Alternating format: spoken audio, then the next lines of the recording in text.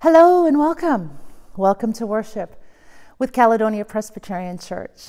My name is Pastor Janice Doyle, and it really is a privilege and a blessing to have you join us from your safe space where we continue to gather, not related by physical blood, but we are related by the blood of Jesus.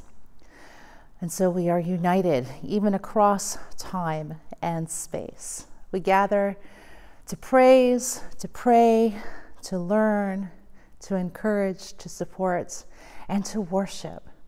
So again, welcome, and I thank you for joining us. And I'm just so grateful that you've chosen to spend some time to worship. And so we're going to prepare ourselves to worship, and as we do, I invite you to pause, to breathe, to allow yourself to settle in. Be aware of how you're feeling physically, mentally, even spiritually, emotionally. Breathe in and breathe out.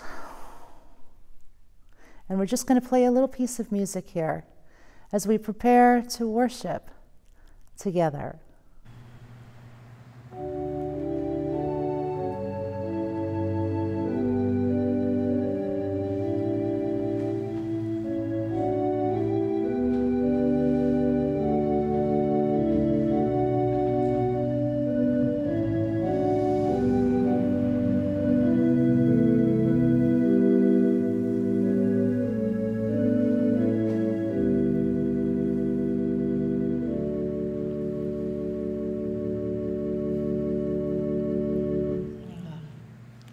And so here we are. Come just as you are. Come, you are hungry, you are weary.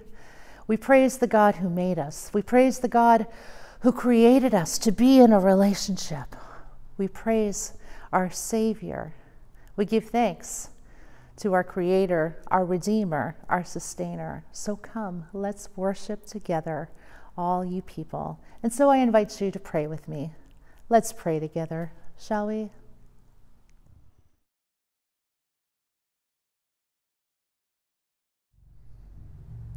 And so I'll ask you to pray. Let's pray together. God, you are mighty and majestic. We continue to see the glory, your glory, in the heavens and on the earth. Your love transforms lives. You enter our confusion and give insights. You bear our grief, you bring healing. You see our fatigue and renew our strength. You sense our fear and spark courage. You know death, and you raise up new life. And so here we are, and we come to you in worship, handing everything over to you that weighs us down. Renew us in this time of worship, we pray, so that we may serve you wholeheartedly, so that we may serve others, bringing light and love to the dark corners of the world. And yet we also come to you knowing, Lord, that our lives don't always reflect your transforming power or your transforming love. You're gracious and generous, and sometimes we're not. You're kind. Sometimes we may be cruel. You are so forgiving, and yet there are times when we nurse our old grudges and we cling to those old wounds. And so, Lord, we ask for your forgiveness.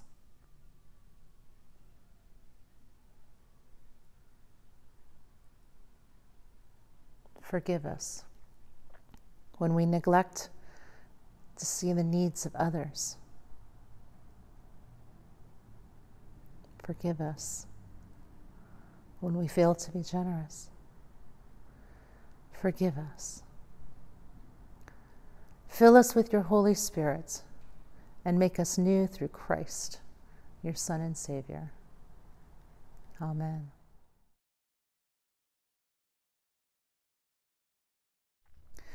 And so our scripture reading today comes from the Gospel of Matthew. We're traveling through Matthew, and Jesus has this conversation with just his disciples. He had traveled to that wonderful olive garden. He's up there actually in the Mount of Olives. and his group of disciples had joined him. And there he gives quite the discourse, including the parable of the 10 virgins, as well as the parable of the talents. And here we are, we're going to pick up the conversation as Jesus, I imagine him leaning in and speaking to his closest friends. So Matthew 25, starting at verse 31. When the Son of Man comes in all his glory and all the angels with him, he will sit on his glorious throne. All the nations will be gathered before him, and he will separate the people one from another, as a shepherd separates the sheep from the goats. He will put the sheep on his right and the goats on his left. Then the king will say to those on his right, "Come, you who are blessed by my Father, take your inheritance, the kingdom prepared for you since the creation of the world. For I was hungry, and you gave me something to eat. I was thirsty, and you gave me something to drink. I was a stranger, and you invited me in. I needed clothes, and you clothed me. I was sick, and you looked after me. I was in prison, and you came to visit me." Then the righteous will answer him, "Lord, when did we see you hungry and feed you, or thirsty and give you something to drink? When did we see you a stranger and invite you in, or needing clothes and clothe you?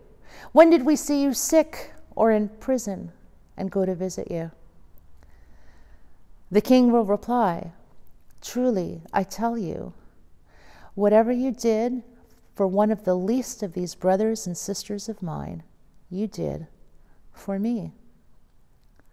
Then he will say to those on his left, "Depart from me, you who are cursed, into the eternal fire prepared for the devil and his angels. For I was hungry, and you gave me nothing to eat. I was thirsty, and you gave me nothing to drink. I was a stranger, and you did not invite me in. I needed clothes, and you did not clothe me. I was sick and in prison, and you did not look after me." And they will also answer, "Lord, when did we see you hungry or thirsty or a stranger or needing clothes or sick or in prison and did not help you?" And he will reply, "Truly, I tell you, whatever you did not do for one of the least of these, you did not do for me." Then they will go away to eternal punishment, but the righteous to eternal life. This is the word of God. Thanks be to God.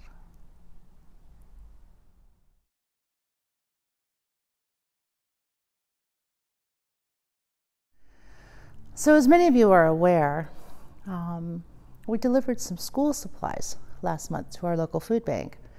And we asked if there was a specific need within the community. And yes, that's what brought about our worship here today. We're calling it our Undie Sunday. And thanks to so many people who have supported this initiative through donations and through prayers. But you know, it's not only happening in our community. The ask, that is, specifically for men's underwear, men's boxers, men's briefs, and even men's socks. I've come across the Men's Street Ministry. It's a fabulous initiative based out of Brantford and Hamilton, and they specifically bring food, clothing, and God's word and God's love to others. Yes, mostly men, but a lot of families are affected. And it's said, actually, that here in Canada, on any given night, there's 35,000 people sleeping on the streets. And we have experienced this right here in our own community. In fact, right here at this very church. Doesn't happen very often, but it does happen, even as recently as just over a week ago. The problem is real, and it's not just in those city centers. It's here It's here in our own community. And while we may not necessarily see these people, especially here in Haldeman, we wouldn't see them quite as obviously as we might in Hamilton or Brantford or Toronto. There is a very real problem of food security here in our community and in the communities across the county. So if we're going to ask about food insecurity, first we ought to define it. What is food insecurity? Food insecurity is defined as a household level economic and social condition of limited or even uncertain access to quality and adequate food. So food insecurity can be experienced in a number of different ways. For example, like so many, there are increased anxieties and stresses, especially about the cost of food and inflation going so high. I mean, just walk down the aisle in a grocery store and you can see how much the prices have changed. It can be experienced in eating a limited variety of foods or consistently eating the same food because it's more economical, especially when they're the same low-cost foods, and even feeling like you need to compromise the types of food that you eat in order to save money. According to the Canadian Public Health Association, food bank use in Canada has reached its highest level in history. In March of just last year, nearly 1.5 million visits were reported across the country. And this represents an increase of 15% over the previous year and 35% higher than it was before the pandemic. This record has happened because so many Canadians are experiencing the crushing cost of living, the crushing inflation that's happening. And it's combined with wages and social supports that aren't keeping up with the costs of living. They don't keep up with the needs. In fact, food bank use significantly underestimates the severity of food insecurity. And the pervasive focus on food banks as a strategic solution of household food insecurity, it highlights the misplaced priorities and lack of progress. Because using a food bank is actually just a Band-Aid. It doesn't address the problem. It's just putting a Band-Aid on it. It's helping. Yes, it's helping. Causes and consequences of food insecurity are not just a lack of food. Food insecure households, they struggle with unmet needs, including housing and utilities. There is a very real problem. Do I pay the hydro bill or do I get some fresh fruit? Do I pay the rent and limit the amount of money that's left over for groceries? One worries about the cost, but still is able to purchase food. That's still food insecurity. And let me tell you, I've been there. I have been one of those moms who had to put things back on the grocery store shelf because I knew I couldn't afford it at that time. So I get it. The problem is real. It's not new. And it affects so many. So then there's this moderate food insecurity is not having access to the right quality or quantity of food, like purchasing fresh fruits and vegetables and fresh meats. Now these people are still eating, but not the fresh fruits and vegetables and so forth. They may be eating more junk, more fillers. They're still eating, they're still getting their food needs met, but they're eating because it's cheaper. And then we have severe food insecurity, in which the person or the household actually skips meals or goes without eating because the food just isn't there.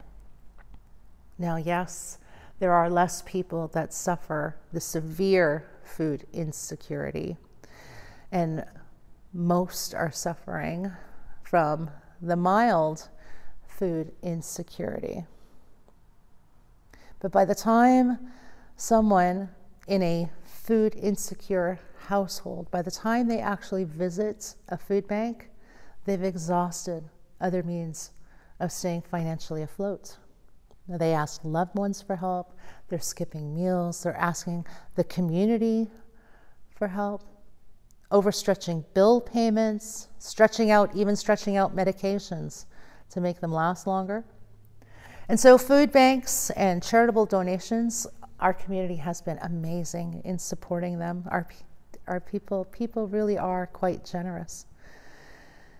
But food banks and these charitable donations are not a solution to the hunger problem, to the food insecurity problem here in Canada. And again, I do truly thank you all for the many ways in which you support our food banks and the related associations. But it's really sad to think that this is just a Band-Aid in the underlying problem of our society. We need better government policies. We need better care for our peoples, even as we continue to share our resources. And unfortunately, the reality is that there is no single solution to this problem. But you know, it can be a start, even if we do try and make the Band-Aid a little bigger. As Mother Teresa once said, if you can't feed 100 people, then feed one. And so here we are with our Undie Sunday, where we've collected these undergarments.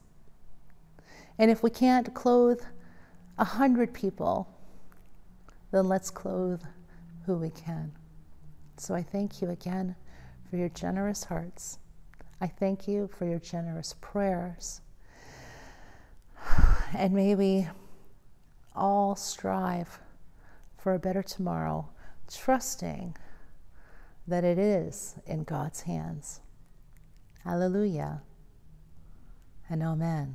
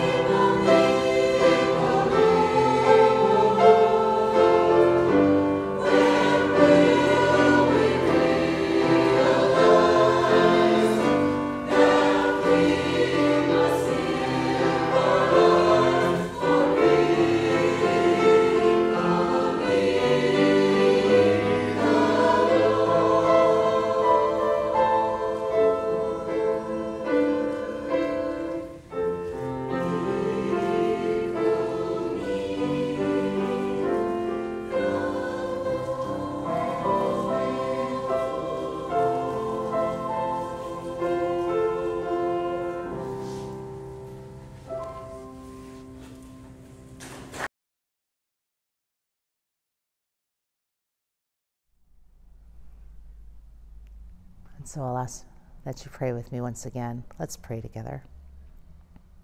And so, Lord, as we give thanks for the generous offerings that are poured forth, the offerings of time, talent, resources, money and givings, and yes, even the undergarments too. We ask that you bless them all so that they may be used to show your light and love in the world. We give you thanks, God, because you have blessed us with so much, and we know that there are so many that have too little. So bless those gifts as they touch lives. We come before you today, glad to know that you give us the chance to change our lives, especially if we may have wandered away from your purposes. We give you thanks for the encouragement and support we receive from friends in Christ and even strangers on the streets. Thank you for making our community one that lives out your grace and mercy, one that reaches out in grace and mercy. But today, Lord, we especially pray for those among us and around us who are struggling to live wisely and well. We pray for those who seek a way of integrity for the future. We pray for those who are confronting issues or trying to change harmful habits. Give them persistence and support. We pray for those who are seeking to make amends. Lord, teach them judgment and wisdom in action and relationships. We pray for those who are seeking new opportunities and those who are seeking out new ways to live out their faith. Lord, help us to communicate God's love in fresh ways so that others can catch the vision of your love. Lord, you know the hard places and the soft places of our lives. You know the people and the situations that concern us, that weigh heavy on our hearts. And so we take that time and we lift them to you now.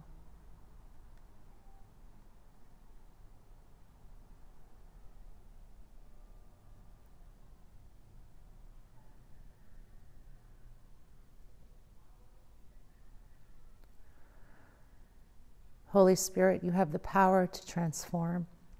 And so we ask that you work in us and in all of those for whom we pray, as we boldly pray those words that Jesus taught us. Our Father, who art in heaven, hallowed be thy name. Thy kingdom come, thy will be done on earth as it is in heaven. Give us this day our daily bread, and forgive us our trespasses, as we forgive those who trespass against us. And lead us not into temptation, but deliver us from evil. For thine is the kingdom, and the power, and the glory, forever and ever. Amen.